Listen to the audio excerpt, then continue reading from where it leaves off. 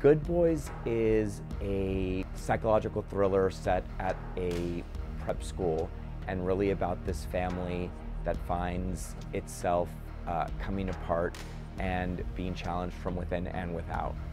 I think there is a rip from the headlines quality to Good Boys because it was ripped from the headlines when I wrote the play 15 years ago. It was based on sort of privileged prep school boys behaving badly. We're still having the same kind of conversations about privilege and male toxicity and the real crisis about how we're raising young men in this country.